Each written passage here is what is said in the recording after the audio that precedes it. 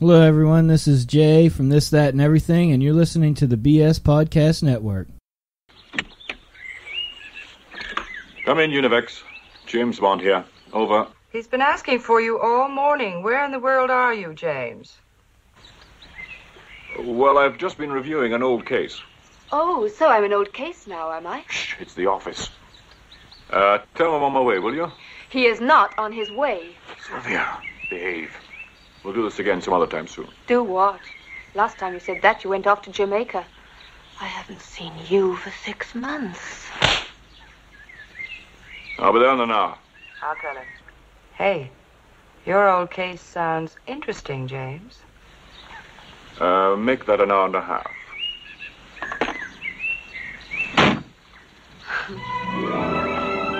Now, about that lunch.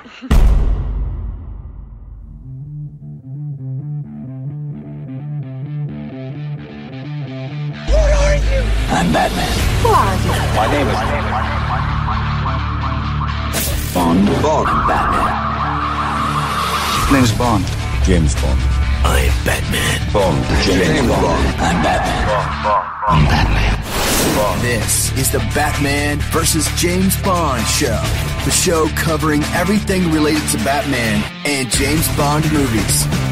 And now, here's your host, Brian Thomas. Hello, everyone, and welcome back to an all-new episode of the Batman vs. James Bond show. The name's Thomas, Brian Thomas, and I am your host. And this is the show where we discuss everything related to Batman and James Bond movies.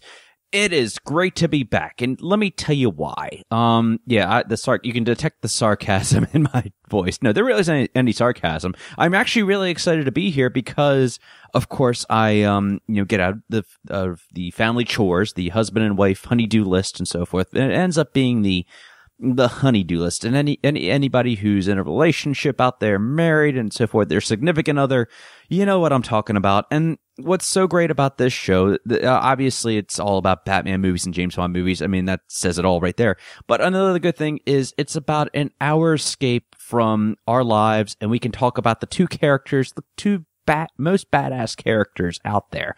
And I look forward to it every single week, and hopefully you do as well.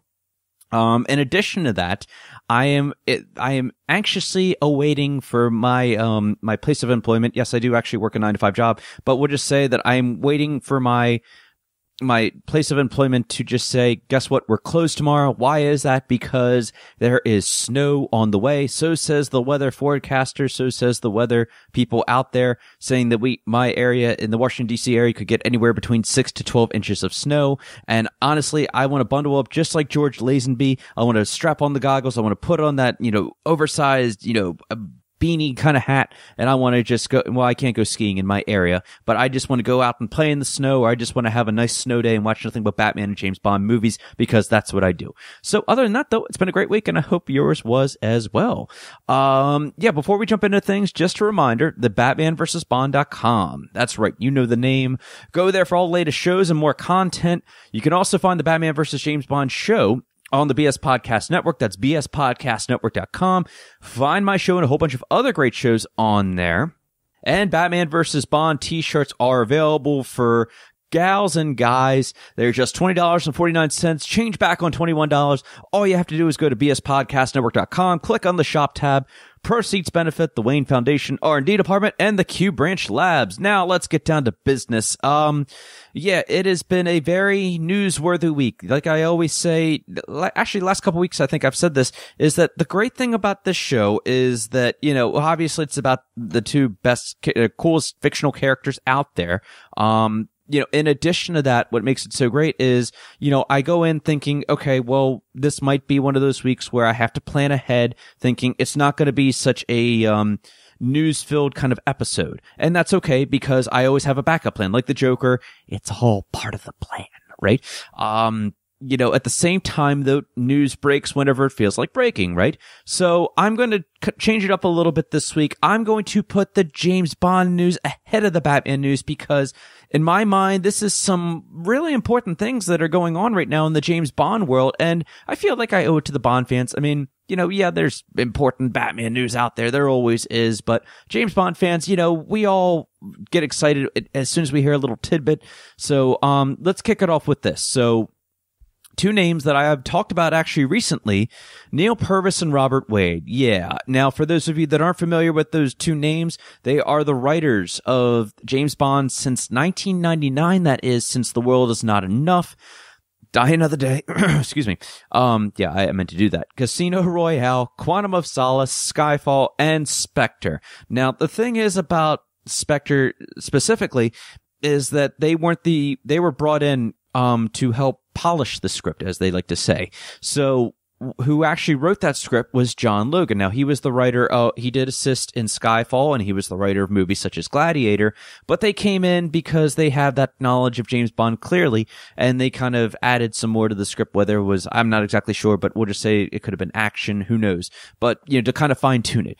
And that's okay. And I think that, I've went on record saying, Spectre is not as good as Skyfall. It's not the best Bond film out there, but I will say it is an enjoyable Bond film. And I really didn't, I think it's, we'll go back and listen to my rankings and where I place it, but I will say it's easily a 4.5 out of 5. I think it's not perfect. It's got its flaws, but it's still one I can turn on and enjoy from time to time. So the big thing about this is that, a couple weeks ago, or not even a month ago, Neil Purvis and Robert Wade were saying, I don't think we're going to be coming back because, it's just, how can you write a James Bond film right now with everything that's going on in the world in general? And, just, it's very complicated. They've juggled actually two different eras of James Bond. If you think about it, they've juggled Pierce Brosnan's era, and then the challenge of writing after incidents such as 9/11 and just trying to put James Bond or make James Bond even more grounded. You deal with terrorist organizations, you deal with, cameras and, drones watching you and so forth. So how can they deal with that kind of a challenge for whoever the next writer is going to be? Well, they spoke too soon because they actually have been hired to write Bond 25. Now, here's the deal. So there's a writer out there, and he works for the Daily Mail Scribe, that is, and his name is Baz Babig Boy. I'm sorry if I pronounced that incorrectly, but he went on Twitter a couple days ago, and he said that, and this guy is credited, we'll give him credit, is that he broke stories for Skyfall and Spectre, and they were all proven correct. So he does have credibility. This isn't just like something just made up. It's been reported by James Bond Live. For those of you that follow that, the Spy Command, I think, even reported this also. They said that, Purvis and Wade are been hired to write Bond 25. And they also said that Daniel Craig is still deciding on whether he will do it or not. Now, a little later on, he also wrote, however, when I was in Los Angeles, an executive at a studio close to the Bond franchise told me that while Barbara Broccoli is keen on Jack Hudson, she's also absolutely keen on having a black actor playing Bond. So, let's look at the first part of the story here. The fact that you have Purvis and Wade, which, like I said, they are, when they do a script right, I think they do knock it out of the park. Casino Royale and Skyfall are clearly evident of that. Say what you want to say about The World's Not Enough. I can make an argument on there that actually, maybe it was the direction that Michael Apted took on that script. I have no idea, but I think that, overall, I think The World's Not Enough is a good Bond movie. It's not the best, obviously. It's not the worst, though.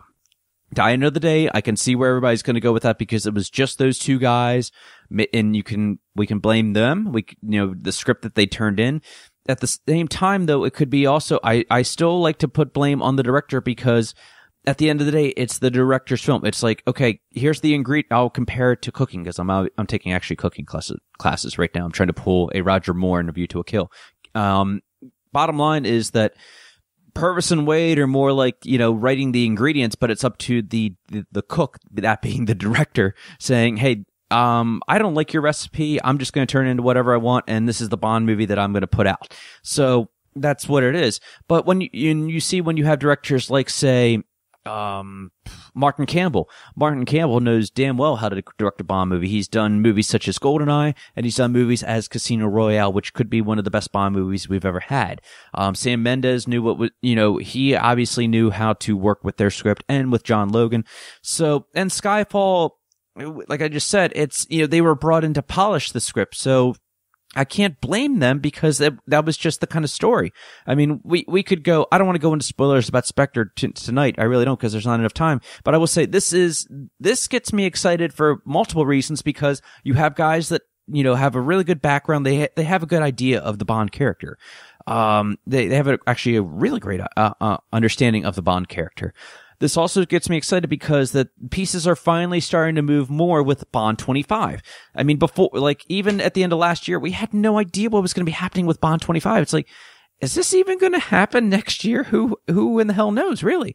But now when you hire people to do a script, at least it's like, okay, the machine is moving. The gears are starting to, wind up a little bit or however the phrase goes. So that gets me excited. Now, I will say, Daniel Craig returning, well, that's still I'm kind of worried about that. But at the same time, this next story will kind of stir the pot even more. And I'll let you be the judge of this. Now, over the last week, Omega held an event. This was at the Beekman Hotel. Not exactly sure where that is. Bottom line, though, is that a certain special guest attended, and there was only 35 guests. We'll take a while to guess who this was. This was Mr. Daniel Craig. Now, the cool thing about this is that, this was all about watches. And one thing I've always been a fan of with the James Bond movies is the watches, specifically the Omegas. Going all the way back to GoldenEye in 1995, the Pierce Brosnan Omega Seamaster. If you have to Google that real quick, or if you're a Bond fan, you know exactly what watch I'm talking about because I love that watch. And I've tried so many times to find replicas of that watch because at the time I couldn't afford it and so forth. And, it's just something about that Omega watch. Everything, even Casino Royale, when Danny Boy was, wearing his, Omega watch when he was on the train with Vesper, and she says, expensive watches, Rolex, Omega, beautiful. Things like that. I love that kind of deal. And they made even a bigger deal about it when it came to Spectre, and the cool thing about that was that Daniel Craig actually had a part in picking out that watch, and it's not that's actually one of the first times that's actually really happened where he actually kind of had a say in what he was looking for in the watch, and like I said, I'm kind of geeking out over something so silly, but at the same time though, these words were actually spoken from the CEO of Omega, and his name is Renaud Ashleman. He ended up saying, they raised their wine glasses to toast the special guest, and he quoted saying, "You've been a wonderful ambassador." He told Craig, quoted, "I'm not alone in saying that we are hoping it's you."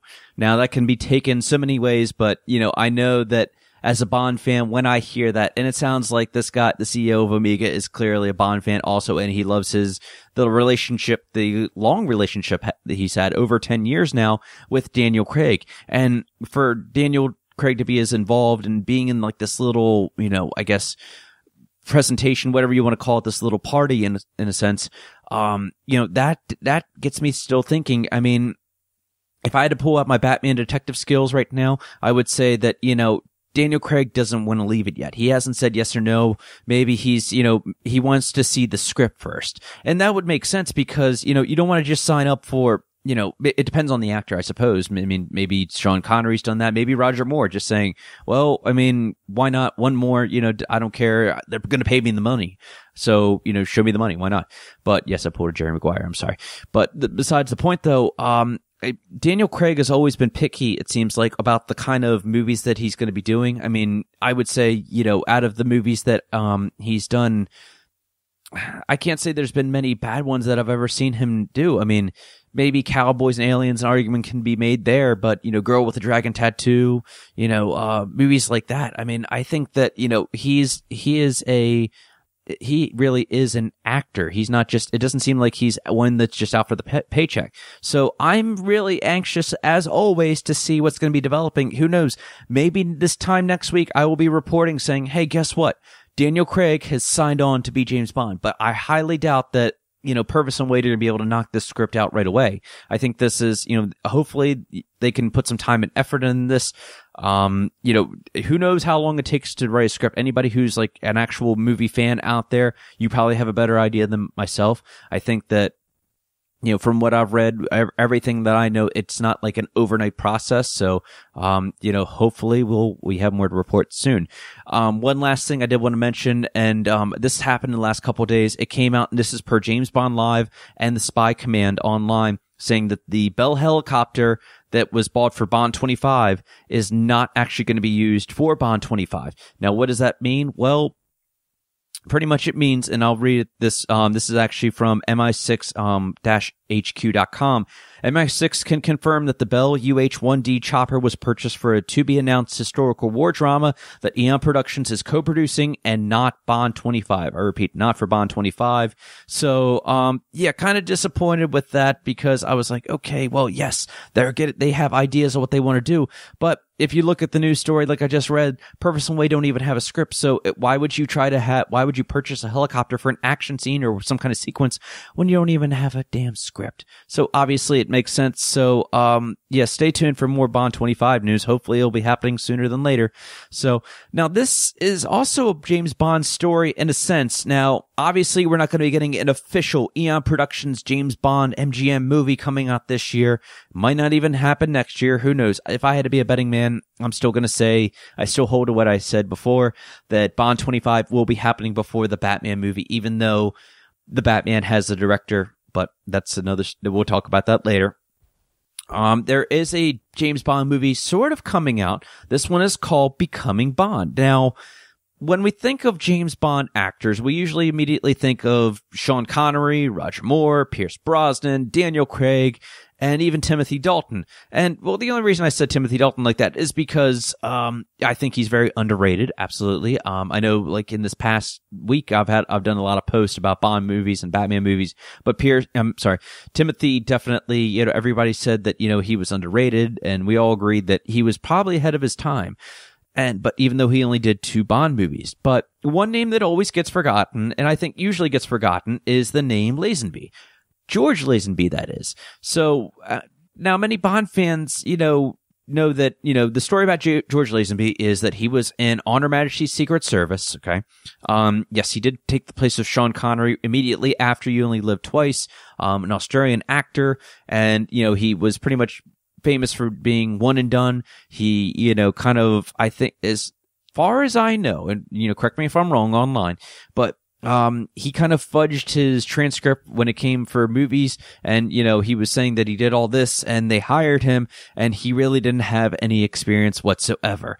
So, the cool thing about this is now Hulu is going to be exclusively releasing a documentary narrative about the life of Bond actor George Lazenby. The trailer was recently released, and, I gotta say, it looks really, really good, really, really interesting, because right now I'm just foaming at the mouth for any kind of James Bond stories right now, or any kind of James Bond movie whatsoever. I love the documentaries that come out for James Bond. There's multiple ones. There's one I don't think I've ever mentioned before. It's called Bond Girls Are Forever, and that came out around the same time as Die Another Day, and talks about the, Bond girls, the 40th anniversary of Bond girls at the time in 2002. And it's a really, really good, background about James Bond girls and so forth, about just saying, what it means to be a Bond girl. Some people find it a curse. Some people they get so excited about it and so forth. Or the actresses, that is. There was one called Everything or Nothing. That was another, documentary about James Bond. It was more about the production side of James Bond, about the producers, about, Harry R. Saltzman and Albert R. Broccoli, and about them trying to get the production of James Bond, into place with Ian Fleming, and how hard it was to get Dr. No made. And then after that, everything, how it kind of took off. And that's definitely one I would recommend also. Now, this documentary is going to be slightly different because it's going to be actually include more. It's more of a story. It's, like I said, it's going to be a documentary narrative. Now, this comes out and it premieres exclusively on Hulu on May 20th. That's right, May 20th on Hulu. Mark your calendars there. So the film tells the unique story of George Lazenby, an Australian man who went from selling used cars to starring as the iconic spy in On Her Majesty's Secret Service, taking over from Sean Connery. It would be his sole Bond film, as he rejected a lucrative offer to remain in the part. Another thing that they quoted saying was, in the press release saying, in the trailer, the actor promises drama, romance, comedy, sex, drugs, violence, twists, and turns. And quoted, he said, this is actually from George Lazenby. How could I remember if it wasn't true, he teases. The movie is written and directed by Josh Greenbaum. Lazenby, like I said, will be, kind of reflecting back on it. So it's kind of cool to see it from his perspective because, if he remembers it, then, it's got to be pretty much true. I mean, why would he lie about this, right? We'll see.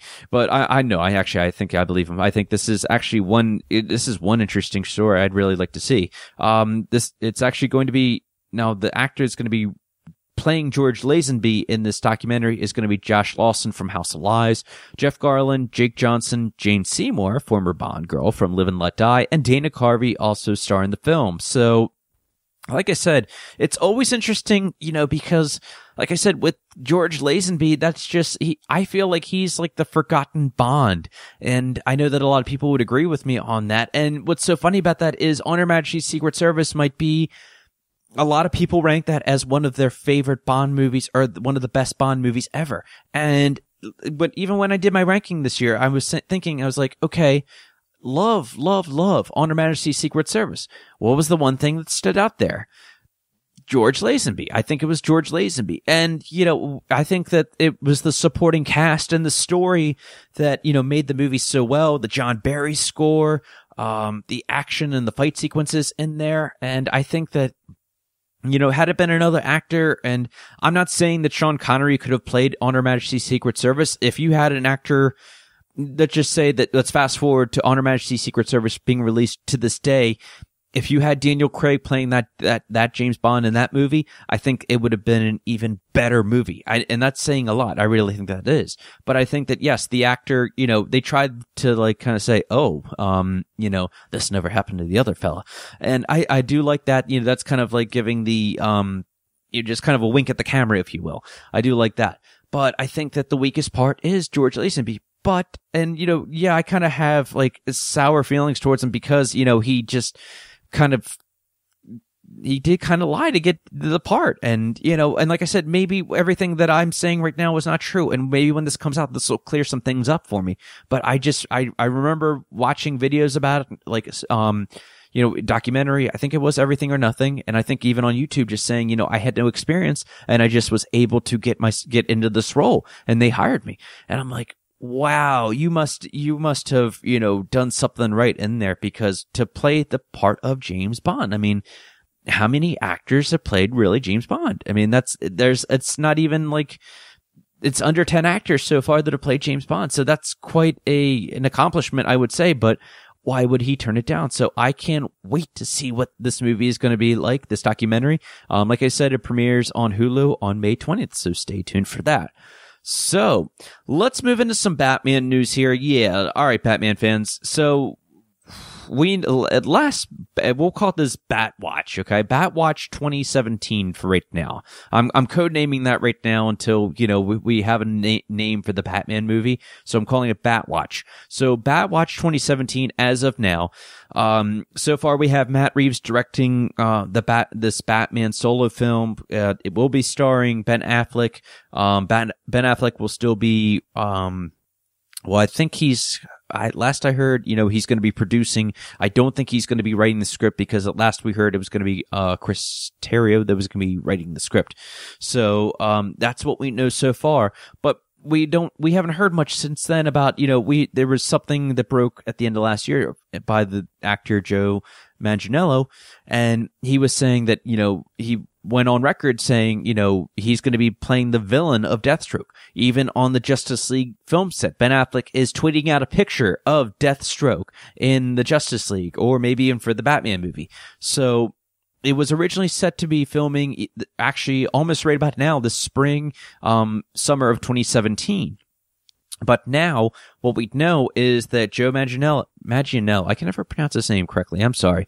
But anyway, he was chatting with RI Magazine about the Batman movie, and he was saying that, right now, there is no problem if it takes time to get the movie right, as no one wants a subpar flick. And he quotes saying, "Last year I said May, and that was my understanding. It depends. They have big plans for this movie. Whether or not we start exactly on this date or in June, whatever it is, it doesn't matter. Here's the thing. The creative process needs to be respected, and no one involved in this film wants to make anything less than an unbelievable film, a legendary film.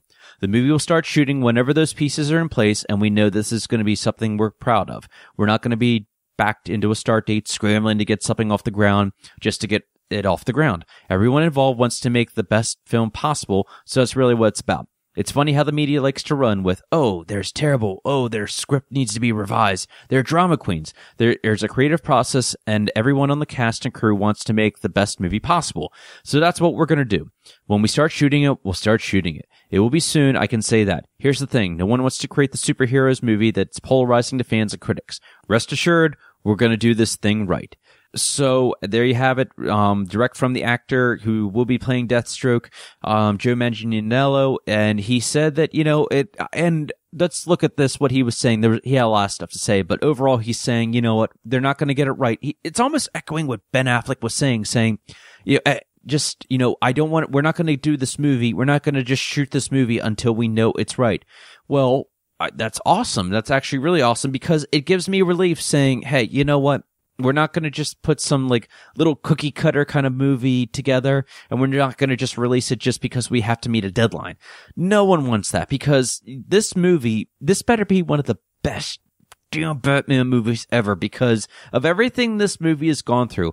Now, and I say that just as you've lost a director. The star was the director, but you still have the star, which is always good. You do have a director, Matt Reeves. That's good. So you have everything in place, as I always like to say. And you have, it's all about the story, of course. So I think that's what's going on right now. If I had to guess, they're just trying to get this script right. They really are. And, I don't think they want to start shooting, until everything's in place. So we'll see what we see. So as of right now, as it stands, Joe Manganiello will still be playing Deathstroke versus Ben Affleck's Batman. I'm looking forward to it. Like I said, everything I know about Deathstroke comes purely or mainly from the Arrow TV series. Don't fault me at that because I am a huge Arrow fan and I love the character of Deathstroke in there. I think he's one of the best villains of season 2. So, there was a new image of the Batmobile from Justice League. We'll talk about that another time. I'll make sure I tweet that out there for you. If you saw it, pretty much, we'll talk about it real quick. They took the Batmobile and, from Batman v Superman, and Zack Snyder, I guess, he fitted it out with even more weapons. So this thing looks like even more of a tank than before. And what's so funny is because all the criticism that Batman v Superman got about Batman killing, and they were saying that, Batman's kind of, change, I guess not like a change of heart, but, he's kind of learning from, everything, he was wrong about with Superman. But it is also kind of funny. Well, you're putting a S-load of armor and even more armory on this Batmobile. I mean, how many more weapons can you really put on there for Batman who's not supposed to kill? I don't know, because this could be an alien story. So I guess killing aliens is not such a bad thing, right? So we will see on that. Warner Brothers, here's one that this is definitely going to cause, if I had to put a poll, I have tons of polls going on right now, but if I want to hear your opinion on this. So Warner Brothers was actually released a quote on there. They were interviewed and they were asked, whether they would be open to releasing a rated R movie in the DC Films universe, in the DCEU. And the Warner Brothers insider, a Warner Brothers insider told the Wrap 100% yes with the right characters. So let's look at some statistics here. Okay. First of all, Batman v Superman, love it or hate it, it was a PG-13 film.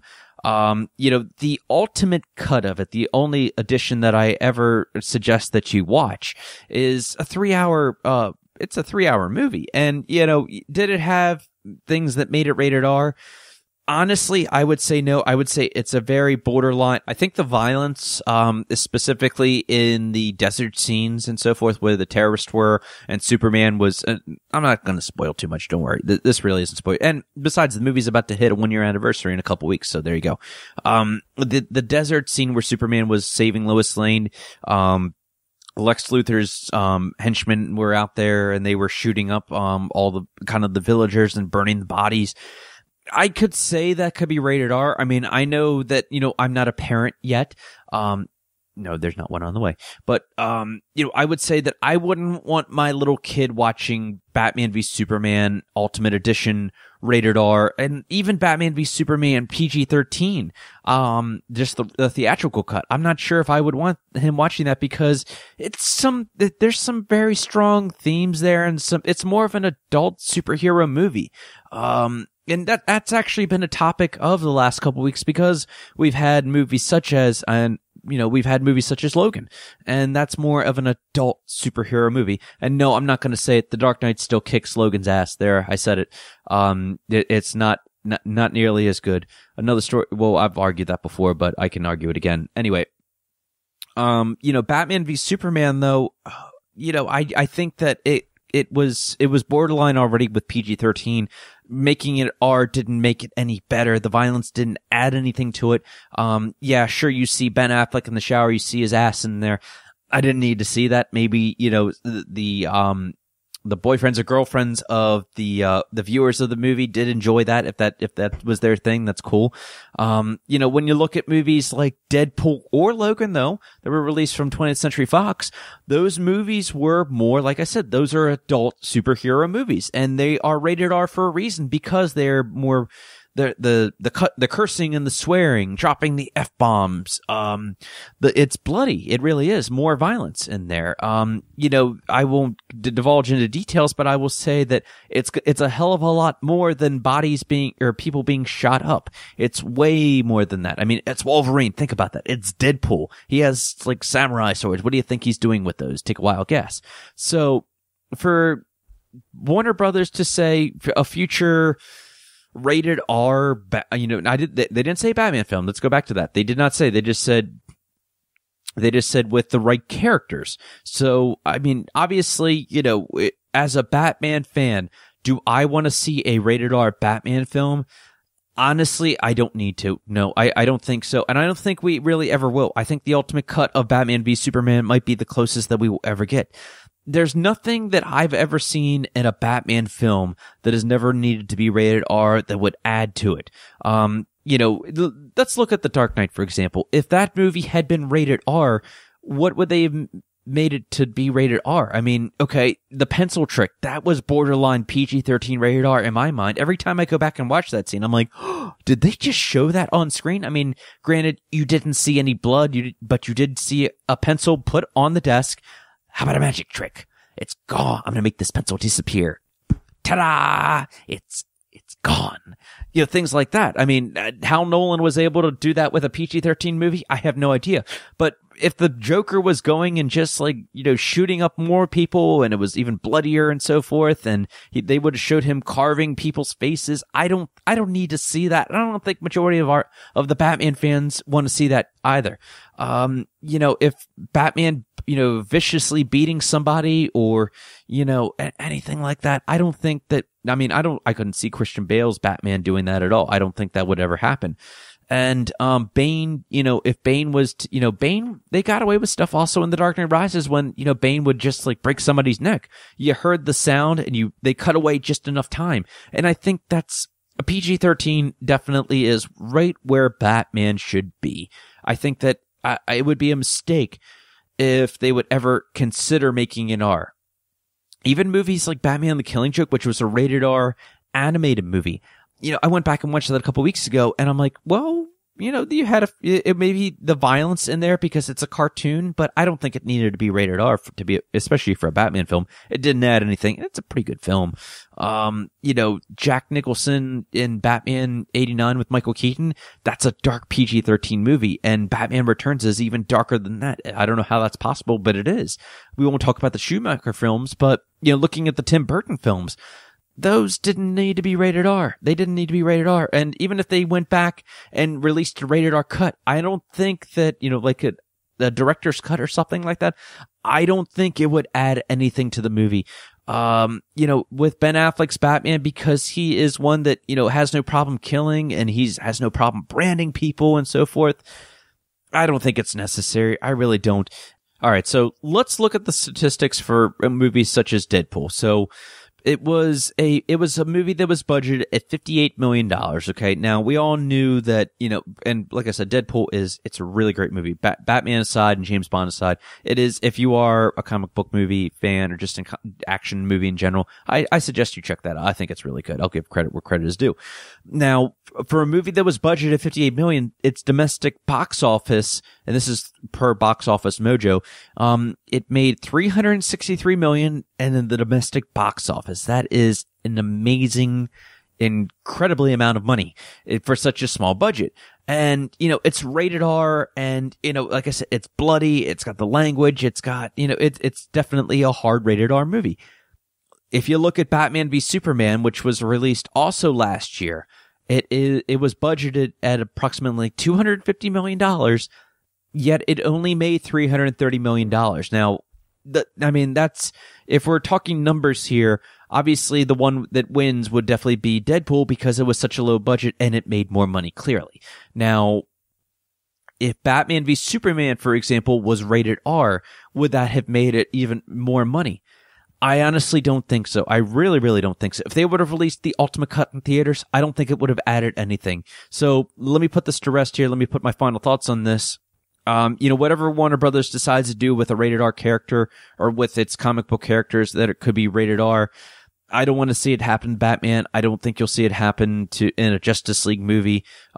Maybe Snyder will release, because, the DCU loves to release the Ultimate Cut or the Extended Cut, whatever special editions they have lately of their Suicide Squad movie or of Batman v Superman. So one last word about rated R movies and, the DCU. If Warner Brothers wants to do that, go for it. Honestly, I don't want to see it. I really don't. I don't think rated R movies, there are certain movies out there that it adds to. And this is apples to oranges, but we'll say movies like, say, a Terminator movie or a Predator movie. Like I said, I just saw Logan, and yeah, it did something like that because of the kind of character that Wolverine is. Yeah, that probably did make sense to do that. Something for Deadpool did. But when it comes to Batman, honestly, I don't want to see it. I would probably, it would make me even more nervous if they decide to go in that direction. I think they'd be losing out. And besides, if you're going to try to market a movie, especially one that little kids dress up and collect all the toys, and yes, I consider myself somebody who also collects the toys, the last thing I want to see is a Batman movie that's rated R, because when I do have kids or my nephews, I want to be able to take them and enjoy that and not have to say, oh, well, you can't watch this part and so forth. So let me know what you think. Send me a message on Twitter, Facebook, whatever, and let me know what you have to think. Do you want to see a Batman rated R film or not? So moving on to more pressing issues here. And I say more pressing because this is March, baby. That's right. March is here. And as I've been teasing and talking about all over social media for this last week, it has been all about March Madness. Now, no, this is not a sports podcast, so if you stumbled onto this podcast, hi, this is the Batman versus James Bond show. We talk all about movies, nothing having to do with sports. However, when it comes to March Madness, something I was trying to do last year that never got off, was never able to, something that I was never able to get to in time because I was still setting up the show at the time, was the Batman versus James Bond show, March Madness. The Batman vs. James Bond show, March Madness for 2017, is here. It is going on right as we speak. There have been some incredible matches that have been going on this last week. Like I said, if you've been following me on social media, it feels like a versus every couple hours, and that's exactly what it is. Because we need to know the answer to this. Who is it going to come down to? Is it going to be movies such as The Dark Knight versus Skyfall, Casino Royale versus Batman 89. That's to be determined. I will say this, though, when it comes to the tournament, that all these matches that you're seeing, and there's a total of 32 teams out there, that they were all picked at random. And I made sure I put that on there because I'm trying to be fair when I did this. I'm like, I even put it through the random generator a couple times just to say, well, I think this would be fair because, these two movies, I don't want to make sure that they get the boot just yet because you don't want to put all your prime players, you don't want to put the number 1 and 2 seed against each other, right? Absolutely not. So, yes, it has been doing it in seeds, and I am pulling it up. This is, if you want to check this out, this is on challenge.com/Batman vs. Bond 2017. I'll tweet out the website, but let's look at these matches really quick. The first matchup is Diamonds Are Forever. That was the number 1 seed versus Batman Begins at number 32. This match has already been determined. Actually, all these matches for round 1, there will be a total of 5 rounds. There'll be round 2, 1, 2, 3, the semifinals and the finals. This might not even go in. This will probably be about a 3-week thing. So kind of got a late start, but, stay tuned. Like I said, there'll be a match every single day, maybe at least 1 to 2 matches now that we're moving on to round 2. But the first match was Diamonds Are Forever versus Batman Begins. And if you all know where I stand with this, easily Batman Begins was the clear winner in this. Everybody chose in this Batman Begins predominantly 83% to 17%. Honestly, if you voted Diamonds Are Forever over Batman Begins, shame on you, in my opinion, because I think Batman Begins is far superior. I want to see that at least make round 3.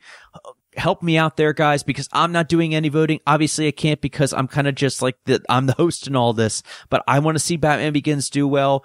We all know that I think Batman Begins is probably my second favorite Batman film out there. It's almost tied with Batman 89, and it's a really great film. So if you haven't checked it out, first check it out, but make sure that you get your voting in. The next matchup was Tomorrow Never Dies versus Batman and Robin. Oh yeah, Tomorrow Never Dies all the way. Had to go Tomorrow Never Dies on the way.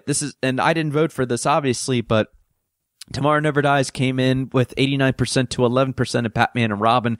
If you voted Batman and Robin, I can only imagine what was going on through your mind right now. And I'm not going to criticize you because, as like I always say, all film is subjective, as the great John Campea always said.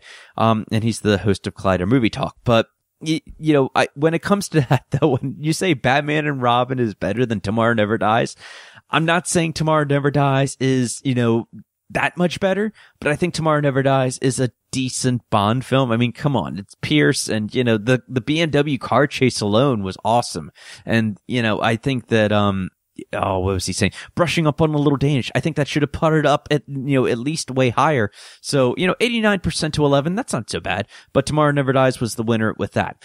All right, next match was License to Kill versus The Dark Knight. Oh, this really bugged me because I wanted License to Kill to go further in this. And like I said, I did put this through the random generator. And when I saw this matchup, I'm like, damn, this sucks because I wanted License to Kill to do better. And I know that there was love for License to Kill out there, but unfortunately, when you're coming up against The Dark Knight, which I can say is probably the number 1 seed out there, at least in the Batman movies, it's not going to cut it. It really isn't. So License to Kill put up a fight of 25%, The Dark Knight at 75%. So better luck next year. Believe me, if all goes well with this, we will have another one next year and a year from now.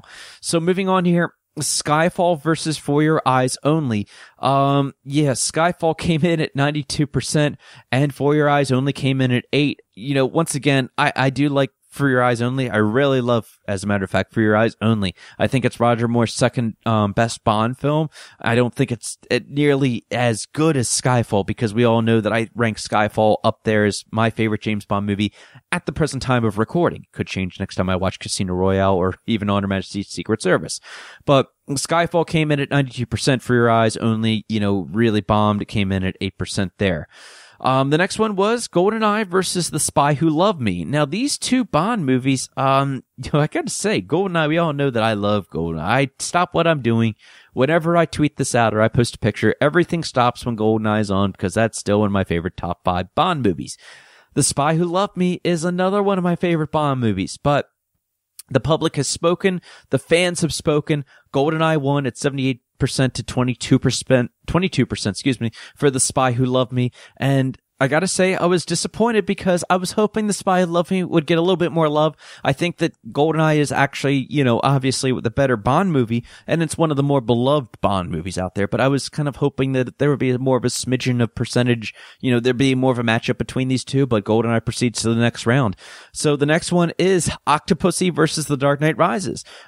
Once again, this one I wasn't sure what was going to happen. I think maybe because Dark Knight Rises is still kind of fresh on our mind because it happened in 2012. But maybe people look past the flaws of The Dark Knight Rises, and yeah, The Dark Knight Rises has flaws, but I'm still saying it's an awesome Batman movie. Octopussy there's probably no comparison there. And there's not a lot of comparison with these two movies. It's just a question of which one does everybody like better. And I don't think Octopussy, while there are fans out there to do enjoy it, I think that there's more people can go back and watch The Dark Knight Rises. I think it has, for a movie that's 2.5 hours at least, maybe, was it 240 maybe, give or take? I think I'd rather go back and watch The Dark Knight Rises over and over again as opposed to Octopussy. I mean, even if I have to fast forward to some of the good parts. So there you have it. Dark Knight Rises at 71%, Octopussy at 29%. The next one is The Living Daylights versus The World Is Not Enough. I have to say, this was one matchup that I would have called the complete opposite, because I know, once again, Timothy Dalton has a quiet following, and I know The Living Daylights is one of those movies that a lot of Bond fans just, it's, if you want to call it a guilty pleasure, if you want to call it whatever, it's one of those Bond movies that people just really enjoy. And The World Is Not Enough, I've never seen, or I've never heard of a lot of people saying, oh, well, it's a good Bond movie, or I think I see a lot more people, or a lot more hate for The World Is Not Enough. But somehow, The World Is Not Enough won at 53% to 47%. That was a very, very close match. But believe me, there's ones that get even closer to that. So The World Is Not Enough proceeds to round 2. Next one is Goldfinger versus Thunderball. I've said it a dozen times, Goldfinger is also in the top 5 of my James Bond movies.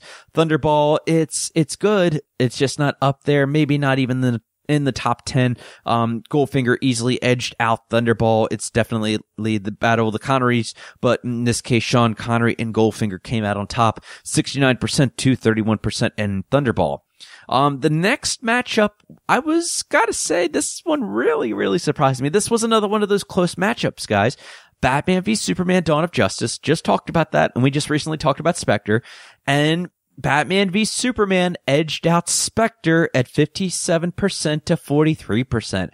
Very surprising out there. Maybe it's because it's just a year old, or maybe, the people that love Batman v Superman, they really are, well, yeah, they really do love that movie. They really do. The diehard fans out there of Zack Snyder, whether you're a Batman fan or Superman fan, they can look past the flaws. And in my mind, I will say that I personally think Spectre was the better movie without a doubt out of those two. And they both had their flaws, but I think Spectre was definitely had the rewatchability out of that over Batman v Superman.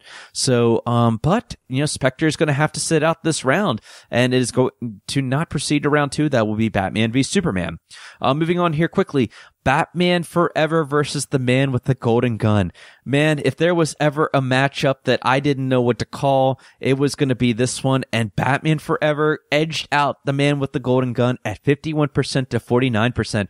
Honestly, I would have, we've been recently talking with That's So 90s with Bobby on there, from the That's So 90s podcast. Him and I were talking about Batman Forever, and I said, I think Batman Forever is one of my least favorite Batman movies. I think Batman and Robin is actually better than that. And there's fans out there, maybe if you're a Jim Carrey fan, I have no idea. If you love bat nipples, I have no idea.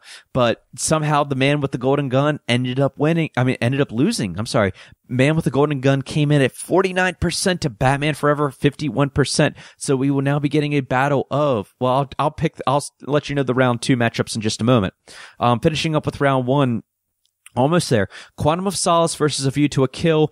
Quantum of Solace lost to A View to a Kill at 42% to 58%. Yeah, there's not many people out there that, this is one movie that I would say, or one round of movies I would say that not a lot of people love either of these Bond movies, but, Quantum of Solace was actually the winner in this, 58% to View to a Kill, 42%. Sorry if I said that incorrectly. I'm just making sure I'm checking back over these. 58% Quantum of Solace. Quantum of Solace does advance to the next round.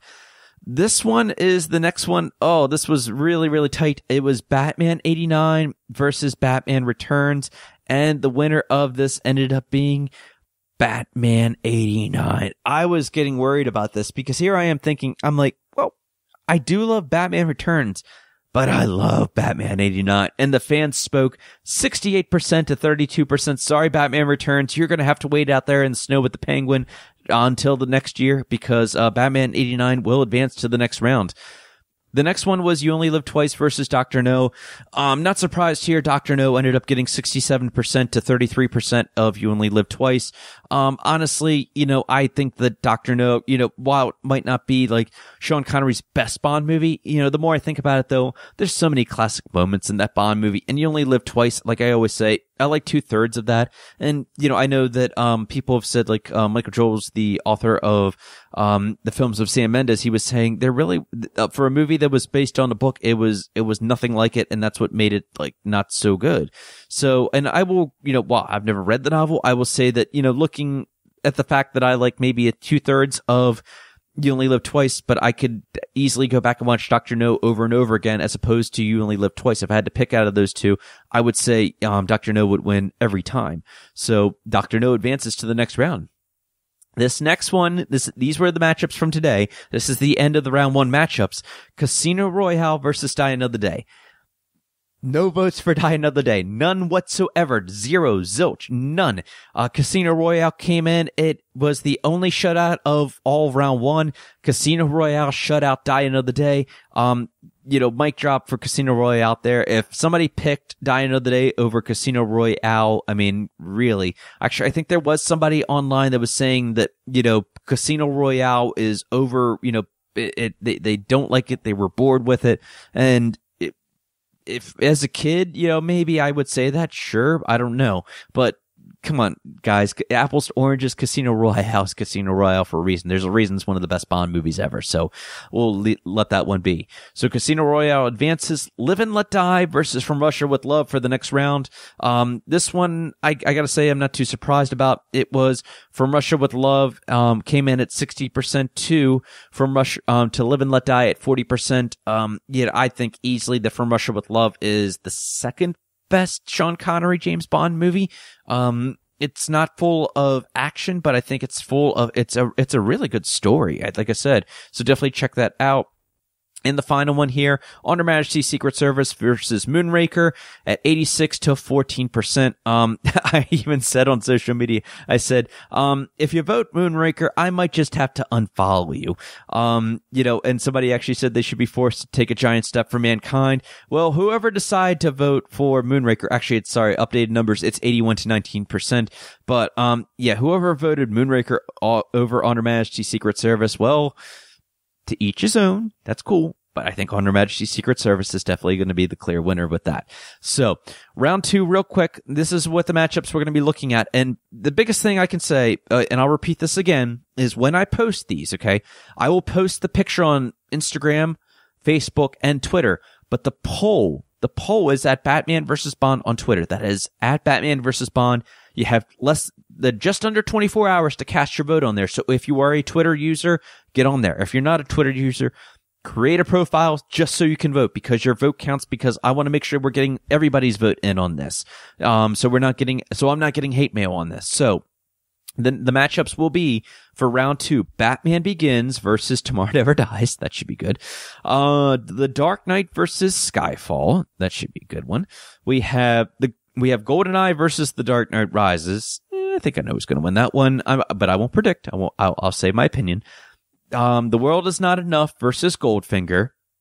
Batman v Superman versus Batman Forever. Oh, wow, that should be really fun. Quantum of Solace versus Batman 89. Dr. No versus Casino Royale. From Russia with Love versus On Her Majesty's Secret Service. So, like I said, make sure that you get your votes in. Batman versus Bond on Twitter. And, So let's move on here through birthdays. We got to go really, really quick with this. Aaron Eckhart celebrated a birthday on March 12th. Harvey Two-Face in The Dark Knight. What can I say about him? I think that if it wasn't, and this is not a bad thing, and I'm not meaning this in a bad way. If it wasn't for Heath Ledger's such amazing performance as the Joker in The Dark Knight, then, we had an incredible villain of Harvey Two-Face in there, and Aaron Eckhart delivered in that. And I've said online that I wish we could have seen, he was recently in Sully, but I wish we could see more. I thought that was going to be more of his breakout performance in that. But every time I go back and watch that, his face is CGI'd, but the acting, the performance they did, seeing such somebody who could be so good, the White Knight, turn into to a villain who just, kind of loses his mind. So, I mean, happy birthday to you, sir. So if you haven't checked out The Dark Knight, which is a sin in my mind, definitely go check out The Dark Knight, especially Aaron Eckhart's performance as Harvey Two-Face. And meanwhile, while you're watching The Dark Knight, make sure to watch out for this actor. Sir Michael Caine celebrates a birthday on March 14th. Happy birthday, sir. What can I say about Sir Michael Caine? He is, like I said, we've had different interpretations of Alfred, but his performance as Alfred, it's perfect. It really is. He's just, he played the father figure. He played kind of a grandfather figure at the same time, but for when an actor can make me practically cry in a movie, I have to give you the most amount of kudos. And Michael Caine practically made me cry at the end of The Dark Knight Rises. He still does to this day. But, his performance throughout the whole Dark Knight trilogy was amazing. So happy birthday, sir. Jai Courtney celebrates a birthday on March 15th. He played Captain Boomerang in Suicide Squad. Despite what everybody says about Suicide Squad, I will say that the characters of the movie were most enjoyable. And I really think that, Jai Courtney, he definitely had the humor elements in there. I think that he kind of, every time he was on screen, I wish we could have seen him on there more, but he was always very entertaining. So happy birthday, sir. Ludger Pister celebrates a birthday on March 16th. He played Mr. Mendel in Casino Royale. He was the banker in there, and I always get a kick out of him when I don't want to say sneaks up, but he kind of intrudes on Vesper and James Bond as they're getting ready to kiss for the first time, and he's like, hello, and then Daniel Craig's James Bond says, but you didn't bring any chocolate. And he's like, I'm afraid I didn't, or no, I didn't. Like that. And he laughs. Daniel Craig gives like this little chuckle because I think he really, deep down, was laughing in there. I don't think that was improvised in there. So happy birthday, sir, to you, Mr. Mendel. Eunice Gayson celebrates a birthday on March 17th.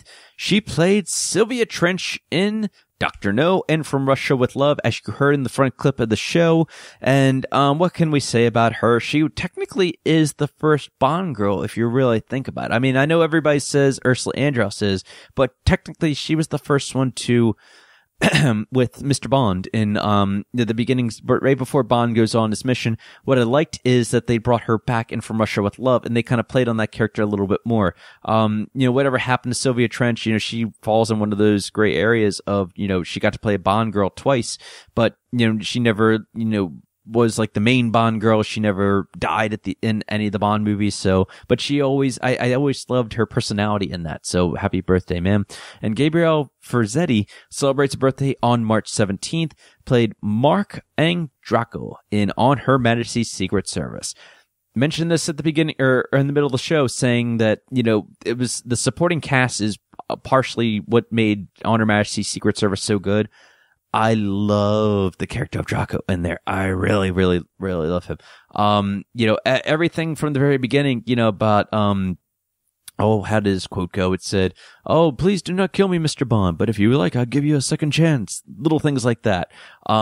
He played, we've never, obviously James Bond, they never said at that time what happened to James Bond's parents, but I would almost consider him, there's no technically about it. He was the stepfather of James Bond once he was married to Tracy at the end of the film. But even so, throughout the movie, he kind of played, he wasn't just like your typical ally, but he did play, a father figure to James Bond. He did have an understanding of James Bond.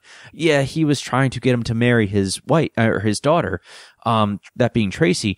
But I just think that, he just kind of had that, he was more of a grounded ally, and I really did enjoy him in the movie. So happy birthday, sir. So, it goes without saying, right now there's March Madness. It's all about March Madness right now. The Batman versus James Bond 2017 tournament will be put on hold. I know I've been trying to get versus back, but there's matchups, guys. I mean, there's so many matchups going on. This is nothing but 3 weeks of nothing but versus back to back to back. So enjoy it. Make sure you vote on Twitter, batmanversusbond.com. So, that about wraps it up for this episode of the Batman vs. James Bond show. Please subscribe on Spreaker and iTunes, rate it 5 stars, leave a nice review for me on there. I would very much appreciate it. The biggest thing that I always ask is that you share the show with your friends. That's right. All you have to do is share BatmanVSBond.com. Follow me on Twitter, Facebook, and social media at Batman vs. Bond. Find the show on BatmanVSBond.com and the BS Podcast Network. And also be sure to check out all the other great programming on there, including Science Faction Podcast and Geek Dig Podcast. Like James Bond, I will return. Until next time, I'm Brian Thomas. Thanks for listening and have a great week, everyone. Bye-bye.